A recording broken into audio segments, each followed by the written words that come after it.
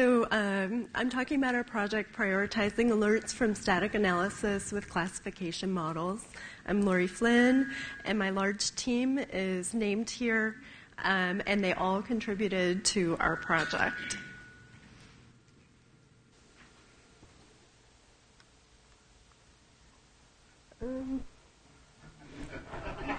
I guess that wasn't the button. I'm just going to hit this. There we go. Okay. So as you all were just talking about with David Warren's presentation, during those software development and software assurance processes, code bases are tested in multiple ways, using static analysis, using dynamic analysis, unit tests, and many more types of tests. Our project focused on static analysis. You can see in this diagram the process of where code bases on the top left are analyzed by one or more static analysis tools, each of which then outputs a set of alerts or diagnostics. Today, following the arrows at the bottom, today the alerts must be analyzed by a human manually in order to determine if there truly were flaws or if there were false positives. Unfortunately, that means that many alerts get left unaudited because there simply isn't enough effort available. Our goal of this project is to follow the arrows going to the top, up to the green-rimmed chart. We're doing classification algorithm development using CERT and collaborator audited data that accurately classifies most of the alerts as expected true positive or expected false positive, and the rest is indeterminate. Our long-term goal is an automated and accurate statistical classifier intended to efficiently use analyst effort and to remove code flaws. So as you can see in that green rim chart, the green bars are the automatically classified true and false positives, and ideally, we'd like to get a prioritized small number of alerts for manual audit.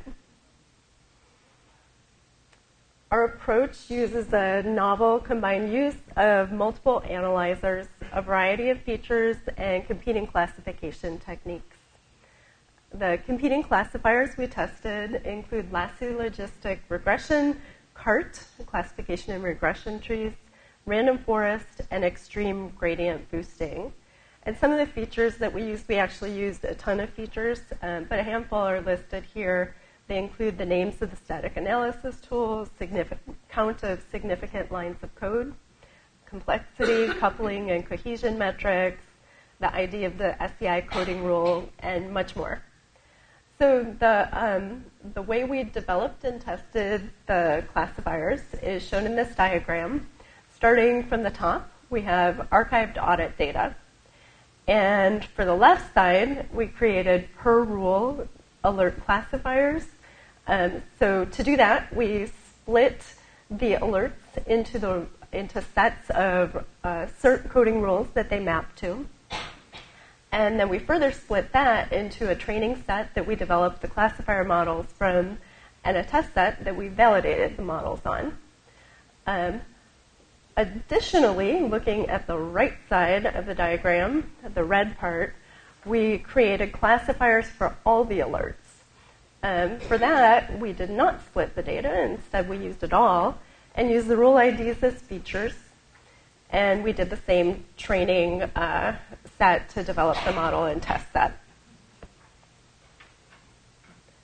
The data we use to create and validate classifiers include CERT audited alerts. We have about 7,500 audited alerts in our archive, and 3 DoD collaborators audit their own code bases with enhanced scale. We then pulled data, certain collaborators, and segmented it. 70% of the data was used to train the model, and 30% was used for testing. We also added classifier variations on the data set per rule, per language, with and without tools, and others. In total, we developed and tested 288 classifiers. So we're overall happy with our results, but we have a lot more work to do. Some highlights of our achievements are listed here. The general results are listed at the right. They're not true for every test of the 288, but the classifier accuracy rankings for the all pooled test data are that XGBoost accuracy was about equivalent to random forest, which was better than CART, which is about equivalent to logistic regression.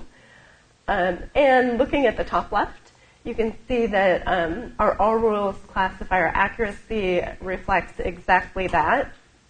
I have 158 listed there because although we have 382 CERT coding rules, we only have audit data, audited alerts for 158 of those rules. Okay, next bullet down, the classifier accuracy rankings for collaborator test data were a little bit different. The logistic regression and classifiers were about equivalent to the random forest accuracy, which was better than XGBoost and CART, which was better than CART. The per rule classifiers, unfortunately, right now, we're generally not useful because we lack data per rule. But for 3 rules, we were able to build classifiers that we have confidence in. So on the left bottom chart on this slide, you can see our single rule classifiers. The column on the left is the CERT rule ID.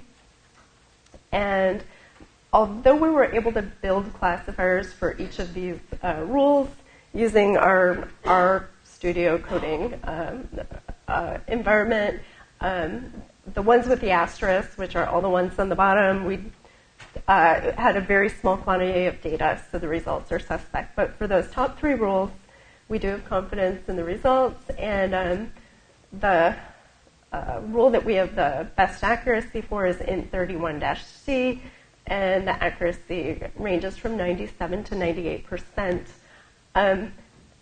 Int 31-C actually represents about a third of the CERT audited alert data. So it has a huge impact on our results. That rule is about correct bounds checking for integer conversions. Okay, back to general results. So with tools as feature, classifiers were better than without. That's significant because our research is notable in using multiple static analysis tools. And lastly, the accuracy of single language versus all languages data was that when we built classifiers only with alerts for C language, the accuracy was better than for all combined, which was better than for Java only. Results with DoD transition value include software and a paper on classifier development, code for developing classifiers in the R environment, and a paper which is actually in progress on classifier development, analysis, and use. We've got another paper which was that came out of this project, which was accepted to IEEE SecDev this November, which is on a lexicon and rules, a standard lexicon and rules for static analysis alert auditing. Additional software we developed that could be transitioned include the enhanced scale tool, which is an auditing framework based on the CERT scale tool. We added data collection and archive sanitizer, alert fusion, and offline installs in a virtual machine, and training to assure high-quality data, including training on CERT coding rules, auditing rules, enhanced scale use, and an auditor quality test.